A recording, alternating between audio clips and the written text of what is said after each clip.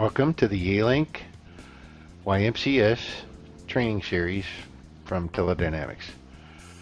First thing you need to do is log into YMCS, have your account set up. You're going to click on Device Management. Once you get logged in and you see Device Management, you might get prompted with a wizard. You can go ahead and close that. Next, you're going to go click on Phone Device. We're going to set up today a W70B. You could set up any other device type you like, but in this video we're going to set up a W70B. So go ahead and click Device List and click Add. If you like, you're going to give the device a name so you can find it easier. We're just going to call it the model and something unique so we can find it. The MAC is going to be printed on the box. It's also on the label of the device. Once you enter that, you also are going to need to add the machine ID, which is Yealink's way of saying serial number. So the serial number is on the box as well as the device. Once you get the complete machine ID entered, you'll next want to select the model. When you click on the drop down there for the model, you're going to find that there is a lot. So just scroll through all the way until you find your device.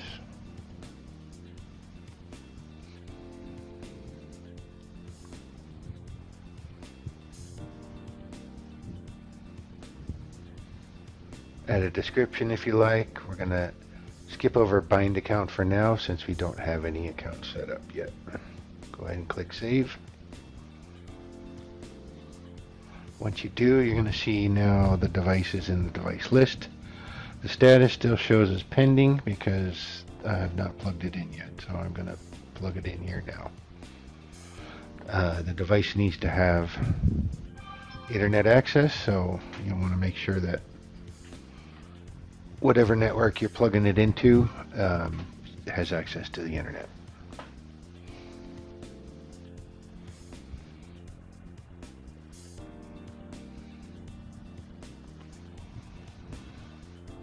Once this device boots up, gets on the network, you're going to see the status change from pending to online.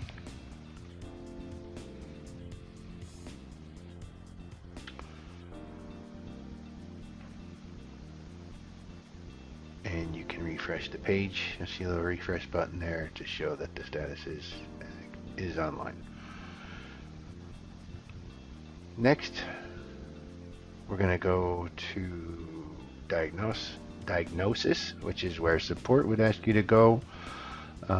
One-click export is where you would export your device, your diagnostic file. You see here it says device log level 3. We're going to show you how to change that up to 6 here in a second. Typically during this one-click export, you get an option to change the length of the diagnostic file. If it's something you can reproduce, then obviously you'll want to do it during this time. Here's where you change the device log level to 6. Go back, click export, and then you can once again click one-click export. This time you'll see in this list here down at the bottom it says device log level 6. Again, capture duration minimum is 180. You can bump that up to as many as 3,600 seconds. Once this is finished, you'll be able to download that file, give it to your support technician so they can take a better look. If you need to update firmware, you can do that through YMCS as well. Which makes it really handy to not have to go to your customers' locations to do firmware updates. You can just automate the process here. I'll show you in a later video where you can add resources. We don't have any resources yet for the firmware, so it doesn't know of any newer versions in your login. So actually we're going down to resources. We're going to add an account first. But you see over there you also have firmware. So click on add to add a SIP account for your W70B. Your register name is your extension number. Username is also typically your extension number, so I would just leave it the same unless you've been asked for a different username to provide. Password is going to be your extension SIP password, whatever that is.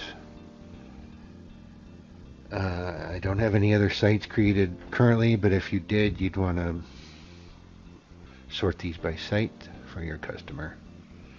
Label would also typically be the extension number. You can do a display name if you like, and then your SIP server address goes here. If you have more than one, you can use a second one, but most people don't ever use more than one. So once you save that, you're going to see now there's a view option here to bind this account to a device. You can either click view here, or you can go back over to device under device list. You can edit the device that you want to bind that account to right here. If you would have clicked on this previously, you wouldn't have seen anything there because there wasn't any accounts created yet to bind. So now that we have an account to bind, the account status will eventually change here. We're going to look under device overview and watch that it's still unregistered, but once it updates here, you see there it actually registered. Now that it's a green check mark, it's registered. You can also verify that over in device management under the list. Under the account status column, there's now a green check mark and the account that is registered. If there were multiple there, it would show multiple numbers. To find out more about YMCS, go to support.yealink.com, go to knowledge base, go to Yealink Management Cloud Service. You can go to Quick Start and then find all these additional topics on what you can do, including alarms, for example. We're not going to cover that in this video, but if you have any other questions, feel free to contact us at Teledynamics under info at Teledynamics, or your salesperson can also help you out. So give us a call. Thanks for watching.